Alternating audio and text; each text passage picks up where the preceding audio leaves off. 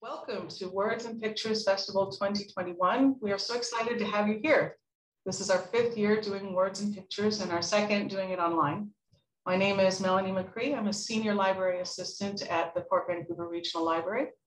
I'm joined by Diane Clark from Vancouver Community Library, who will be helping us out today. Just a few housekeeping things before I introduce our speakers.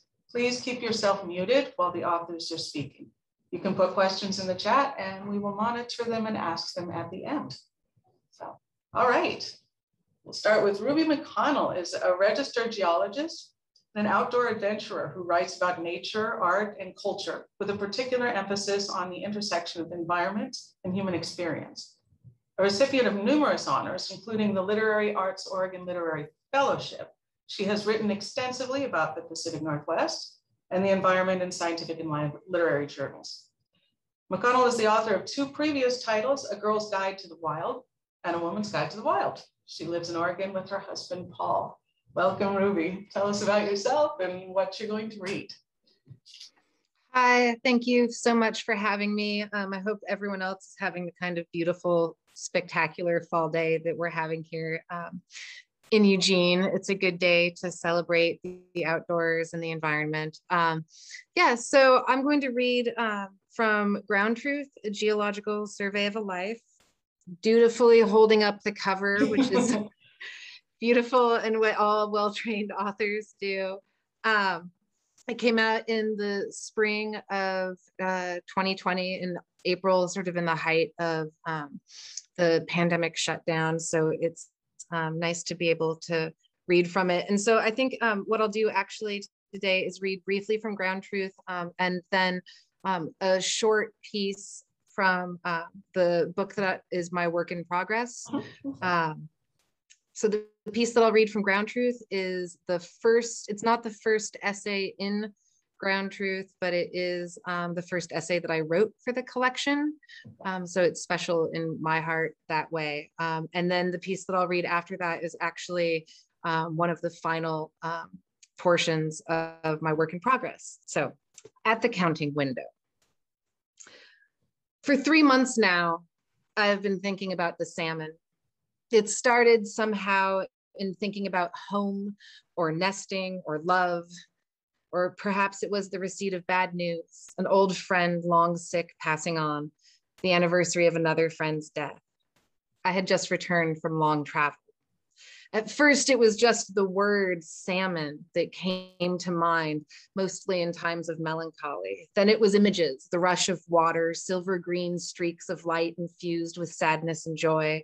Then memories, my mother with the camera urging me as a very small child to stand still as my father, just home from fishing, dangles a Chinook next to me for scale. In quiet times, I've begun to watch them jump upstream in my mind's eye, reaching over and over again. I have been under some stress. Now, in the solitude of winter, I revel in these moments with the salmon. I find the photo in an old album. In it, my father grins broadly next to us as I carefully consider my cohort. I sit on the porch of my house in the trees, close my eyes, and let the salmon jump. I take deep breaths. For a moment, my mind shifts to the holidays, freshly over. I think I should have brought a cup of tea out with me, or some whiskey. I wonder how many eggs each salmon mother lays, if she will ever know how many children she has. I return to the stream. I eat a stale cookie and think about Christmas. The thought that my parents are getting old emerges. I'm tired. I must be getting old too. I think about a recent visit with a good friend who told me that we are all responsible for keeping ourselves above the water. I'm an Oregon native. Like the wild salmon of the Columbia River run, the streams of my youth come from a single source, descending first to the Willamette, then the Columbia, then out to the Pacific Ocean. Like all Oregon children, the story of the return of the wild salmon to their native headwaters year after year to spawn and die has been pressed upon me like the grooves of a well-worn album. How they return by scent to the river's mouth and begin the long and arduous climb to the river's to their spawning grounds, the grounds of their parents and their parents before them. How there, after spawning, they die and nourish the waters for the next generation. The stories describe the salmon as prodigal sons, overcoming all obstacles, debris, dams, fishing net, and sea lions. They tell of the salmon as Pacific gold, the lifeblood of the Northwest people and the keepers of traditions. In the best of these stories, the bravest of the warriors are the salmon of the Columbia River run, my run. These are the salmon that once ran so thick that fishermen could walk across their backs to make the river crossing. These are the salmon forever immortalized in pictures of native fishermen on wooden platforms, salmon jumping the falls over their head. These are the salmon that I see now behind closed eyes. How do they know what to do, I wonder? Why do they fight so hard? I drift to a memory of myself as a child grasping my father's hand in a darkened room while the salmon run past a picture window inside the Bonneville Dam. The room is oddly silent, save for the clicking finger of the fish counter, seated slumped on a stool next to the glass. At first, disoriented, I'm not sure what we're watching, how such a window can exist inside the water. I wonder at what kind of place this is. The drive up the gorge had been long. The outside air was sharply cold and heavy with moisture. Somewhere on the highway, we had to slow for a bird of prey standing in the road. The dark green of the trees pushed against the white gray of low-slung clouds. When we arrived, the dam stuck out in awkward contrast, a massive, colorless slab of concrete. Inside, the weight of the dam itself and the energy from the powerful turbines has overheated the air. At the counting window, the salmons are in a thick frenzy against the glass, pushing forward in a massive frantic energy. My stomach grumbles, and I wonder how long we will be at the window. My stomach did not know that it was irreverent to complain at such a time. At 6, I did not know that some of those fish would have waited for more than a day at the base of the dam before entering the ladders. I did not know that some of them would travel nearly 900 miles and gain some 5,000 feet of elevation before reaching their destinations. I could not grasp the enormity of the struggle I witnessed at the counting window, the frequency with which they would lose the battle or the tenacity required to forge ahead. I did not know that I, unlike the fish, was on my way out, not back. I was only just making my way downstream, and who knew how far adrift I might be cast. In school, we would learn about the salmon, so much so that the salmon would become the connecting thread between classes. We would learn about Lewis and Clark, their journey and deliverance to the land of trees and salmon, and about the native peoples who honored the salmon and other spirits. The salmon would be how we were taught about resources and our fragile interdependencies. At home, we were fed great thick steaks cut from the fat salmon our fathers carried home in worn red coolers. Everywhere else, the salmon populated public spaces and murals, sculpture, wallpaper, greeting cards, and coasters. In these images, the salmon are always shown swimming upstream, moving with power and purpose, often depicted not as creatures of the water at all, but as some kind of flying beings. At 6, I had not learned all these things, but I was old enough to know that salmon were important. For the moment, I kept still, quietly eyeing the scene behind the glass. A few weeks before the trip to the dam, I had received, in lieu of the more common gold cross or family rosary, a fishing rod for my first communion. I remember my father, in response to the politely stunned silence that followed its unveiling, listing in all seriousness the levels of symbolism: coming of age, returning home, loaves and fishes, the symbol of fish as peace and abundance. Teach a man to fish, he said, as my mom handed me a small green tackle box with my name carefully spelled out across it in stickers. And teach me to fish he did. In the coming years, I would spend long, lazy days along rivers and lakes, rod in hand, listening sometimes to my dad tell me stories from his childhood, more often sitting in relative silence, waiting for the line to tug, which it rarely did. The truth is, despite one's experience and previous good luck, salmon will earn their reputation as both resilient and elusive. A 12-year-old with a pint-sized rod proves to be a match for only the most unlucky. The salmon are fickle as well. I remember a day we sat for hours without so much as a bite, only to have a man arrive and catch 3 fish in 20 minutes, not 100 feet downstream of us. Murphy's Law, Dad would say, shaking his head. Back in the belly of the dam, I leaned my face into the glass and watched while inches away a large sockeye fights his way upstream. I wrinkle my 6-year-old nose at him. It looks like it requires an enormous amount of effort. He calmly stares back at me through the glass, his one unblinking eye, the only part of his body not moving. Temporarily losing the battle, he shoots backwards and out of sight for a moment, then pushing forward. I look up at my dad. He releases a deep breath and nods as if to acknowledge some kind of understanding with the fish. We pause a moment looking at one another. I turn back to the window. Silently, we watch the salmon swim. I've learned other salmon stories since that day in the dam. Stories about logging and dairies and sediment content, stories about tribal lands and fishing rights and casinos, modern stories in which we paint ourselves as both the downfall and salvation of the salmon. In these stories, the salmon are not wild, but of our own creation. One day I stop at a hatchery on my way out to the coast. I stand looking down through a metal grate at what must be thousands of small test tube salmon in concrete tubs. It is raining and hard to distinguish the hatchlings from the moving water. I think about the day at the counting window. They swim in a tight school full of youthful energy. I wonder if they know they are not wild. On my porch, looking at the trees, the story I want to tell myself is the one with the happy ending. I want to tell myself that I have arrived home safe and triumphant, having faced my obstacles and endured the uphill climb. I want to celebrate my survival to this point and begin to look back with fondness over my years. I want to know the danger is behind me. But I know that for the salmon, at least, the journey takes a lifetime and I am not yet old. Still, I think I am not so young that I do not have an understanding of my situation. I have just as much chance to make it past the counting window as anyone else. I close my eyes and watch the salmon jump upstream always. Wow, that brings back memories, to tell you. So that's sort of the how it started essay. Mm-hmm. And then very much more briefly than that,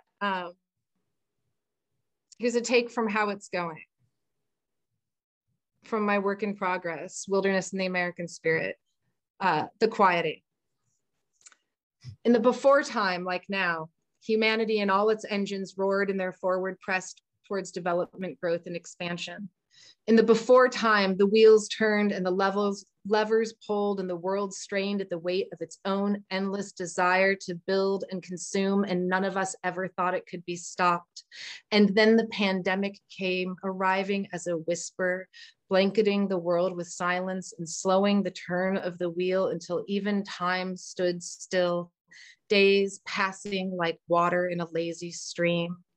And for a while, we sat as stones in that water, allowing the wonder of it all to wash over us in a time we will recall to future generations as the quieting. One day, it's like a miracle. It will disappear, the president told the American people. During the quieting, we watched the tiny squares of township and range sections stretched neatly across the face of the country slowly fill with red dots as the virus made its way inland. It stalled at first at the westerly edge, the far side of the Great Plains, and then was spurred far westward by the press of humanity from the east. Eventually, those dots grew and coalesced, overlapping each other and obscuring the effect of township and range, so obvious in how we mapped our illness. Each dot centered like a bright red belly in the middle of the section. The map reduced to hard political boundaries with national borders closed and different restrictions in each state, township, and range, and those growing red dots. 40 million Americans lost their jobs in the first 6 months. Millions of businesses closed. In the quieting, the world changed. Streets emptied of cars, skies emptied of planes, the oceans emptied of noise, smog cleared, city lights dimmed, people changed. Without restaurants, they cooked. Without masks, they sewed. With nowhere to go, they walked. They checked on neighbors. Gardens appeared in front yards. Children rode bikes. On the streets, homeless people were allowed to retain their dignity, to claim a space in the world, to not be criminalized for their poverty or drug addiction or hard knock lives. Overhead, for the first time in anyone who was alive's memory, the skies were absent of contrails. Corporations and governments changed too. They sent workers home, met customers at curbs, redirected funds towards communities, provided healthcare, barred evictions, reduced interest rates, extended debt relief. Fines were issued, quarantines imposed, curfews enforced. The world waited. For many, it was a time of fear and inaction, of grief and terror that played out not in the streets, but in their own living rooms, a disaster set against the blue light of millions of screens. In those days, people took solace in geologic time, in discussions of scale and risk and uncertainty, the kinds of things you learn from interacting with maps or studying earth science, the kinds of things geologists think about, like extinction, catastrophe, collapse, and recovery. During the quieting, we learned that we are vulnerable. From the quieting, it was easy to see just how closely tied our fates are to the fate of our surroundings, how we reflect and amplify the human condition onto the world around us, and how the state of nature, when impaired, impairs our own health. It was easy to see how we are all butterflies of a sort, capable of causing hurricanes with a flutter of our wings. And it became easy to see that the old ways of being, the old systems and ways of thinking will not serve us in this place in history. Why? Because in the past, our attempt at environmental rehabilitations and remediations and even conservation have reflected our continued attachment to our own dominion, our belief in our separate and superior standing in the natural world and even amongst ourselves. It's something we have tremendous control over, Dr. Fauci told us. It is how we respond to that challenge that's going to determine what the ultimate endpoint is. In those early days, there was a sense of people keeping time, of some kind of searching for meaning or purpose might take hold. Soon, hundreds of thousands of Americans had died, and we watched as police officers took the life from George Floyd's body in an agonizing 8 minutes, like all the time in the quieting, seeming to stretch out in front of us forever. The protests raged for weeks. People lay in their street, their bodies prone on the summer sun, warmed asphalt of the bridges. And then with a swiftness, as summer came to a close, a bursting forth. People emerged convinced of immunity through privilege, faith, denial, or will. And the virus followed, changing, adapting, spreading, growing. In September, great winds blew and fires raged down forest valleys, bringing smoke so thick neighbors lost each other's houses, even in the city. The air itself left. For weeks, people sheltered again inside, unable to breathe or move. This time, no one argued about wearing a mask. Each day rising and looking out the window to see if the winds had changed, if rain had come, but for what seemed like an eternity, the fires raged. It seemed like the election would never come, and when it did, the people sat and waited. First nearly for a week as the votes were tallied, then for weeks on end through lawsuits and recounts and jargon and denial. Meanwhile, Americans turned on one another, on democracy, on decency, until even our most respected halls were filled with rage and violence. Outside, the storms raged, fires burned, sister crises of the same evolving planet. Things began to fall apart, and all the while the virus went unchecked. The quieting did not return. From the now time, it's easy to see what we lost. We had a chance in that time, an opportunity to turn things another way, to grasp another future, and still it might not be too late. Perhaps it is possible to sit in the stream of time, to sit as stones and abide and endure and press into our future, seeking out that essential state of wonder that allowed us to see the truth in the first place. Simple wonder, the wide-eyed fullness that arrives with newfound possibilities, a potent tonic for the spirit, the gift of the quieting. Because what we learn from the quieting is what is possible from humanity, the lengths to which we can go, the sacrifices we can make for our own sakes and the sakes of others. What we learned from the quieting is that the engines of commerce, busyness, consumption, oppression, waste, pollution, expansion, they can be turned off. In that time, as a human collective, we almost succeeded, and then we just let it slip away. And for what?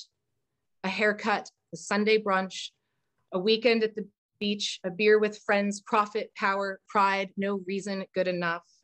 We know what we are capable of doing. We have felt the cool water run across our backs, and we can return there anytime.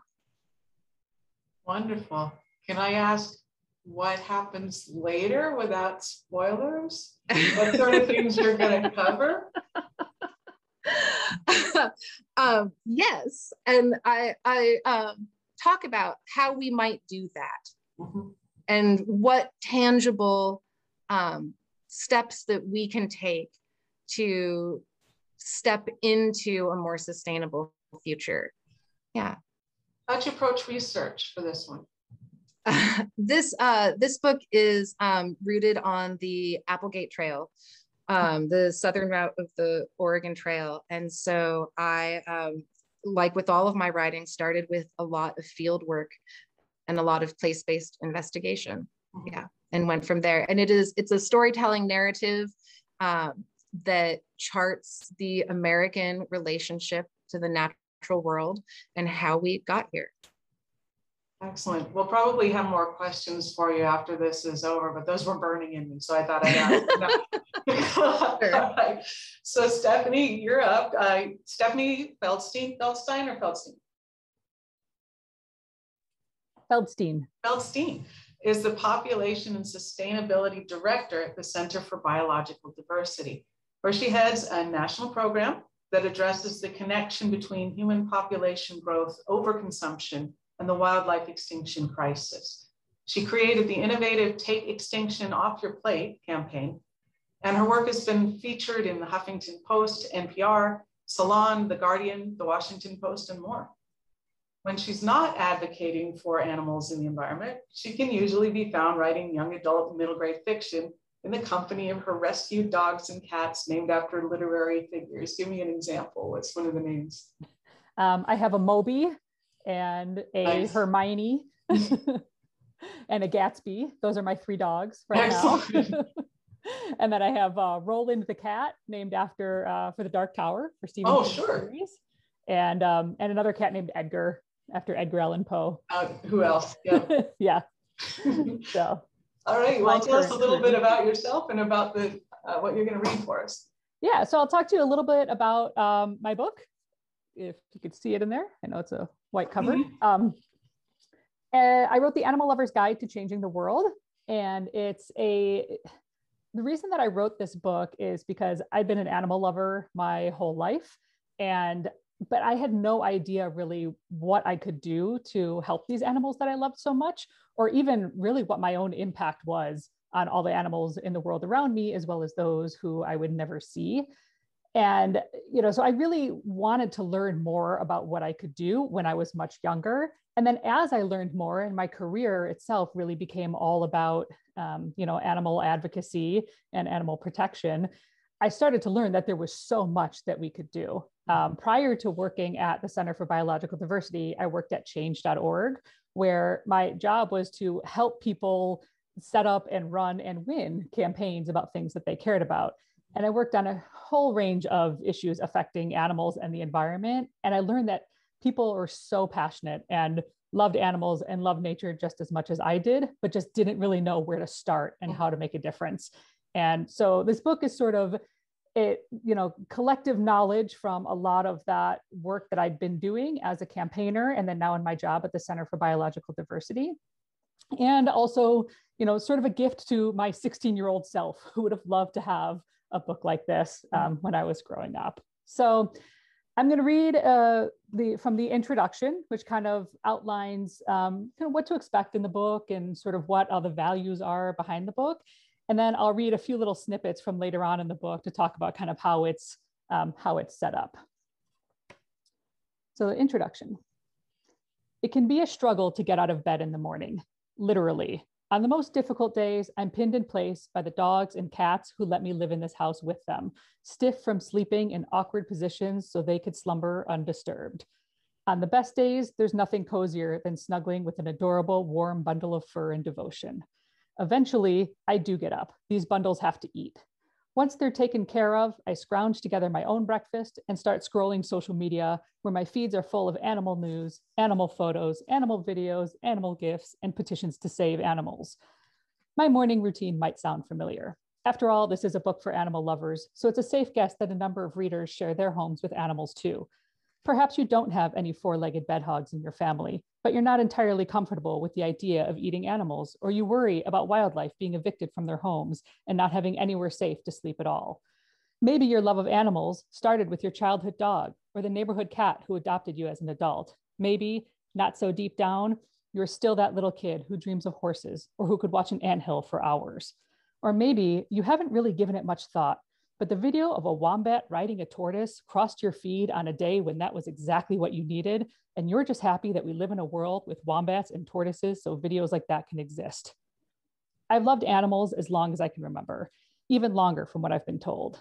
I still remember when I figured out where the fur and fur coats came from and refused to let anyone in my family leave the house with wearing anything too hairy. I was 5 years old and protested the hall closet until the suspect coats were banished. I remember when I picked up a book about how farmed animals were treated and understood for the first time how much animals suffered to put food on my plate. I was 16 years old and stopped eating meat, much to the chagrin of my parents, my friends' parents, servers in restaurants, and anyone else faced with helping me figure out what I could make into a meal. Veggie burgers weren't as easy to find back then. As I learned what animals went through for our food, clothes, comfort, and entertainment, I realized there was a lot I could do, even as a kid, to make the world a better place for them. And that mattered because their existence made the world a better place for me too. The more I learned about animals as I grew up, the more I adored them. That's still true today. Also true, the more I learn about the ways animals are in trouble, the more I want to protect them.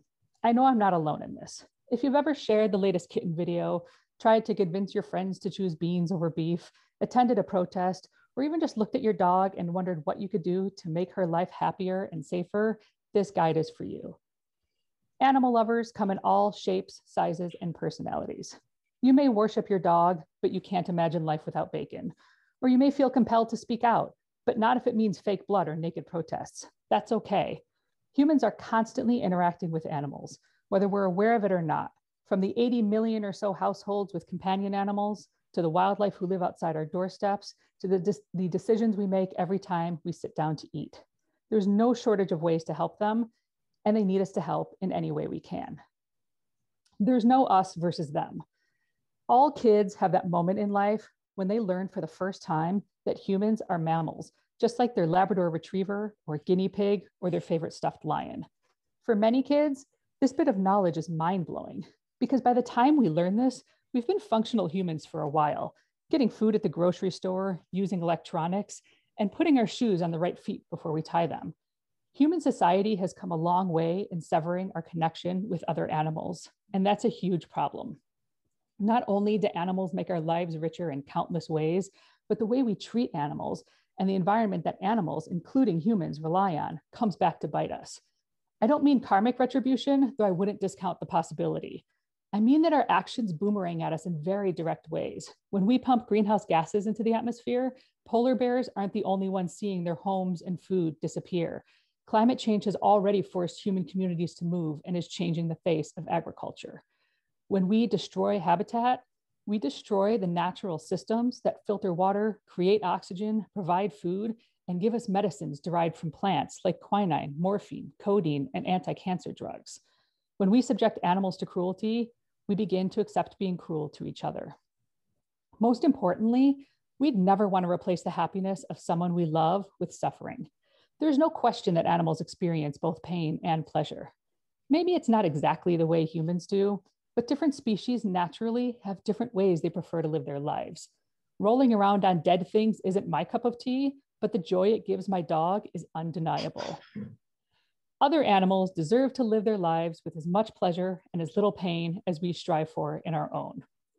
There is one very significant way that we are different from other animals. We've caused more devastation to the planet and other species, wild and domestic, than any other animal in history. We're also more capable than most other species of helping other animals live happily ever after, whether it's stopping animal abuse or simply getting out of the way. We created this mess, and it's up to us to clean it up for their sake and ours. The myth of perfection. When it comes to helping animals, there are a few sayings as apt as this one. Don't let the perfect be the enemy of the good. Every animal-friendly step you take is a step towards saving lives. So put away that halo shining kit and get out your work gloves. Because when you spend time beating yourself up for every imperfection, or worse, criticizing others for not doing enough, that's time that could have been spent helping people newer to the cause get more involved, or making your voice heard to protect animals. Expecting perfection from yourself is a recipe for failure, and expecting it from others is far more likely to alienate than inspire. After all, we're only human. An even bigger barrier to perfection than our flawed humanity is that we're all entrenched in a system that's designed to use and abuse other species. Even when we know better, it's nearly impossible to function in society without causing any distress to an animal somewhere along the way. Even if you don't eat animal products, you're probably cooking your veggies in a house powered by fossil fuels. Even if you have solar panels on your home, you're probably taking medication that was tested on animals. I could go on for pages about all the ways animal mistreatment is built into our society in virtually unavoidable ways, thus making this the most depressing book you'll read this year. But that's not the point of this guide. There are all kinds of ways that you can buck the system by making changes in how you live your life and demanding changes to how things are run around here. And that's what you'll find here. The worst thing that can happen for animals is for us to stop paying attention or to give up trying to live a more compassionate life because we don't know where to start, or the scale of animal suffering becomes too much. What you do matters, and your actions are part of changing the system. Don't let every small setback distract you from the work that needs to be done to create a more animal-friendly world. If you're feeling angry or disheartened, or just generally having a rough day, play with your cat or take your dog for a walk. It'll make his day better, and you can get back into action tomorrow. And changing the world one chapter at a time. There are 3 key ways that your everyday actions can change the world for animals. 1, building momentum. Every day, you make choices that influence how animals are treated in the world. With each one, you get to decide whether you want to be part of the movement that will change the system of cruelty or keep the status quo. 2, inspiring others. When you decide to live more compassionately, people notice. They notice your adorable, unique shelter dog. They notice that the vegetarian option at the banquet looks better than whatever they're eating. They notice that you're passionate enough and brave enough to speak up when you see cruelty and injustice. And noticing has a way of empowering people to follow your lead and be bolder about the things they care about too. And 3, being the change. Your actions are powerful, not only in aligning your lifestyle with your values as an animal lover, but in leading by example. Nothing convinces people that change is possible like seeing someone who has already done it. What you choose to snack on during late night binge watching sessions or which shampoo you buy may not seem like revolutionary acts, but they're part of the countless decisions we make in the course of our day-to-day lives that affect animals. By becoming more conscientious about our choices, we can start making those decisions count toward a better world for them and us. And I will pause there and go into a little bit on the rest of the book. So from there, the book is divided into 3 main sections. The first one is Get Political. The second one is Get Wild, which is focused on kind of wildlife and our impact on nature and the animals we share the planet with. And the third one is Get Personal. And I really wanted to start it that way because as I write in the introduction, our individual actions really do matter, but we are part of this larger system. And so I wanted to, make sure that with this book, that there's an understanding of kind of how our choices are limited and defined by the world around us, and also how we can change that. So this book really, it's not just for people who are starting out. It can provide kind of deeper tips on activism, as well as kind of those individual lifestyle changes. And it's also an opportunity, with the different sections covering, companion animals and farmed animals and wildlife. It's an opportunity for people that if you've already been focused in advocacy around an issue that you particularly care about, that this is an opportunity for you to branch out and extend that circle of compassion to other species and other causes as well. So each chapter in the book starts off with a little blurb about a different species to help, kind of illustrate the point of that chapter and to help readers get to know some of the animals that share our world. So I'll read one of those from each section and go from there. So the first one, to start off the chapter, called Animal Advocacy 101. Octopuses have been documented snatching up coconut shells and hoarding them to use later on as shelter. If they manage to get a hold of two halves, they'll reassemble them into a closed hideaway. In captivity, they have a reputation for thwarting researchers and causing mischief. Otto the octopus in Germany's Sea Star Aquarium figured out how to short circuit the aquarium's electrical system by shooting water at a spotlight over his tank. Others decide they've had enough of tank life, like Inky the octopus, who made his famous escape from New Zealand's National Aquarium by slipping out of his tank under the cover of night and squeezing through a pipe back to the ocean. It's hard to know exactly what these crafty cephalopods are thinking, but they seem to have a clear goal, the ability to envision a series of actions to achieve it, and a lot of patience. We should all strive to be like octopuses. When we see a problem in the world around us, we need to create a plan and put that plan into action. So then that chapter goes on to talk about, kind of how to get started with, with identifying what it is that you care about and want to change, and how to start taking action in that direction. In the Get Wild section, it starts off with a chapter called Green is the New Black. Birds have been recycling long before the cool kids started. They use fur, lint, and hair when building their nests, and many are into interior design, adding colorful shells and berries, as well as bits of string, plastic, and other found treasures to make their bachelor pads more attractive to the ladies. But our towers of trash have become way more than birds or any species can handle. It's time to go beyond curbside or nest side recycling and rethink how we consume things in the first place, and how our choices may affect millions of wild animals we'll never meet. And in that chapter, it goes on to talk about how every decision we make, every purchase that we make, has an impact somewhere down the supply chain, even if we don't see what that impact is. And it really talks about the importance to really rethink our whole consumer culture and how we approach what it is that we buy and use. And then I'll read one more of these, and then we can go into Q&A. So this is toward the end of the book. In the last section of the book, in addition to addressing, kind of personal actions that people can take and different actions to take around companion animals and the different types of products that we use, I also talk about, things like avoiding burnout and why it's so important to live according to your values. And so I'll leave with this last blurb from a chapter called Be the Change. Elephants take care of each other, and not just when everything is rosy for the herd. They'll surround vulnerable family members to keep them safe. They'll slow down if one is injured or sick. They'll try to lift each other up, sometimes literally if a herd member is ailing. Their mourning rituals are complex and well documented, and they're known to weep in times of distress. They try to console one another, and they try to save one another. They've also been known to save other animals in trouble, such as a baby rhinoceros or a dog. Elephants live in a world rich with emotion and empathy, where they know their actions affect those around them. We should all be more like elephants.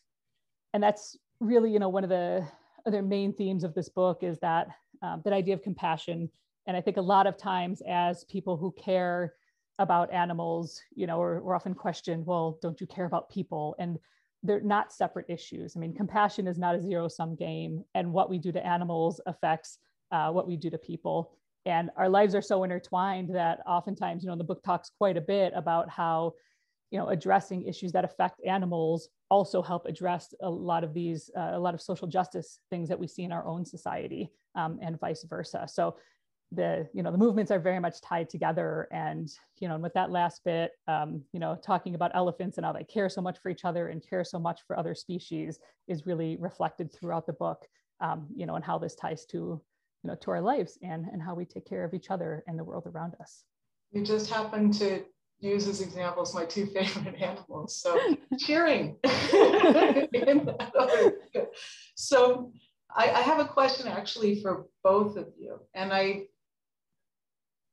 know that this might be something that's a little bit revolutionary to ask. So, and this is using it in author speak, but target audience. Who's your target audience for this? You want to start, Ruby? Everybody. No, my target audience is particularly, I think, people who don't think that they're environmentalists and people who don't think that they have a relationship to the land. I think all of my writing is centered on trying to get people to figure out what that relationship is. So city folk and, and all those non-campers and people who spend a lot of time in digital space. I think that those are the people that I'm trying to target and bring over to my dark side with me. How about you, Stephanie? And I realize the answer is also everybody. Everybody. Yeah. There must have been some group you had in mind, or groups. Yeah, I mean, like I said earlier, I think that there are pieces in this book that can be useful even for more seasoned animal advocates. But for me, the person who I really had in mind for this was, the audience of people who will share any animal video that comes their way, right? They're like, half of their Instagram people who they follow are actually dogs. Like those people who, love animals and love the presence of animals and the joy that they bring to us, but haven't really thought about what their impact is on animals or what they can do to help make the world a better place for these animals that they love. Wonderful. I was listening to you and I thought the two of them have got to be hearing crossover from what they're working on. There have to be some things that you thought, oh yeah, I've been thinking about that, or I looked into that. Was there some commonality there? This is just curiosity on my part. Totally yeah, different. I mean, I can, yeah, for sure. I admire Ruby, your writing is beautiful.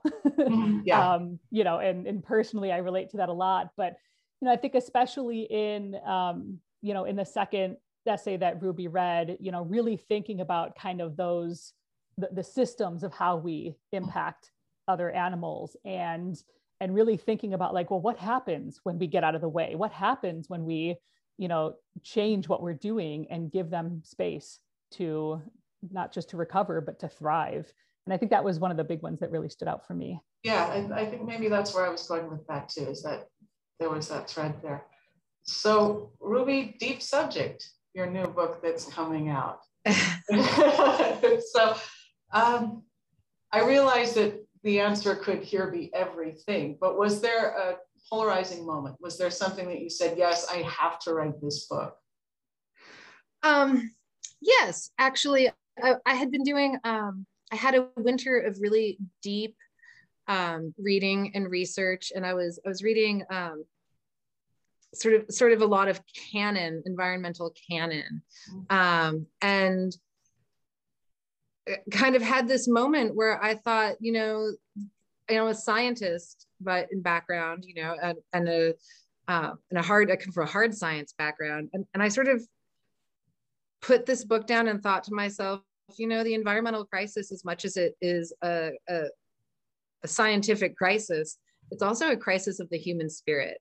And that's when Stephanie talks about compassion and about in your individual feelings and trying, needing to trigger your compassion and needing to be able to find a gateway to action, and that you can do that through animals and through pets and through nurturing that. I think that that's so potent and important, because it speaks to the human spirit.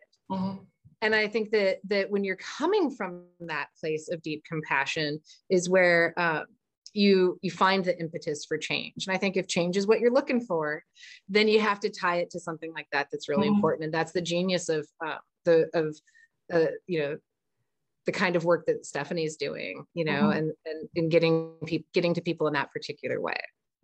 Yeah, it's a cynical society at this point. There's been a lot that has hit us all at once. So it's good to have something that's sort of a call to arms, I guess you could describe it. So I'm going to put the question to you also, Stephanie. Was there a moment where you said, yes, I have to write this book? I'm going to stop waiting for the right moment. It's now.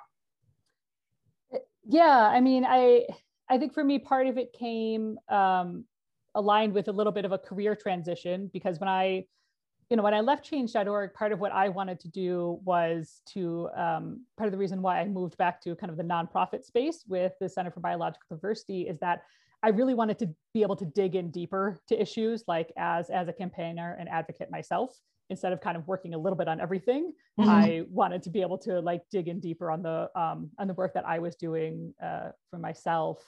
But along with that, I realized that I was carrying all this knowledge and experience that could really help other people who, who were just getting started, or who just really wanted to figure out where they could go next with their passion and, with their activism. So yeah, it was that kind of moment in time.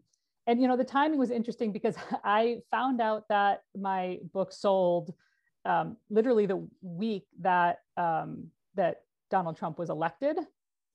And so it was just this really interesting conversation where on the one hand, everyone was like, oh God, what do we do now? But then, like my editor was really fired up and she was like, yes, but this is the kind of book we need now. Like people are going to need to know what to do and, and where to take it from here. And so, that also leads to a lot of like what I'm thinking about in terms of what kind of nonfiction project I want to do next. Because, that's going to be my next question was, where do you go from here? Yeah, I think, the next theme that I'm really like, looking at and doing some writing on now is, is the idea of hope. Like a lot of what I hear now, like back, in 2018, there was a lot of like, well, what can I do? And now there's a lot of questions of like, well, I mean, frankly, like, how do we go on? Like, how do we, and people like climate anxiety is a real issue. And it's a deep, deep issue that a lot of people are struggling with. And the question that I get asked all the time is that like, where do you find hope? And, and how do you keep going with this, knowing that the odds are stacked against us, knowing that we are facing these really huge crises? And so that's something that I've been doing a lot of, I do a lot of like speaking engagements and stuff for work. And I've been doing a lot of talking about that and thinking about that. So that's the next project that I'm playing around with. Yeah. Ruby, she said something important there. She has people who ask her, where do you get your hope? So I'm going to put that question to you. I get my hope from time. I'm a geologist. We have a very long view. I get my hope from places like Mount St. Helens, where they said it was gone and buried, never to be grown again into a forest, and they were very wrong. I get my hope from the sheer number of people who showed up in Eugene, Oregon in cold weather to vaccinate total strangers. I get my hope from the simplicity of people being willing to give each other space. I get hope from people having grace and patience with one another in trying times. I think that incrementalism is a good response to catastrophe. And I think that it's worked for the planet for a really long time. And that there's hope in that. Excellent. I'm checking the chat. It sounds like I haven't seen any new questions that have come in. So I think maybe I want to end with, was there some message that people who are here that you wanted them to take away today? Was there something in particular of, if they could remember nothing else, what's the message that you'd like them to remember? Ruby, let's start with you. Every choice you make matters. And there's no reason to think that your actions can't create change. Mm-hmm. How about you, Stephanie? But that's right, obviously, along the themes of what I talk about. But I guess another one that I'll leave people with is to never be embarrassed by how much you care about animals and nature and how they're treated. I mean, these things are important and they matter, and they bring so much beauty and intrinsic value to our world that they are absolutely worth the fight. And we need to keep fighting that fight, even when things look grim. There are so many opportunities for change, and you're not alone. There's so many other people out there fighting alongside you. And there is a comment, I love these books, thank you, from someone. So I thank you as well. This has been wonderful, ladies. Thank you for your contribution. It's been a long day. Thank you for your contribution. Thank you so much for having me. And I'm hoping that everybody's going to come back at 2:15. We've got an author reading from Lydia Valentine, and then we also have some stuff that the staff is going to read for y'all. So thank you very much, ladies, for joining, and I hope you have a wonderful rest of the day.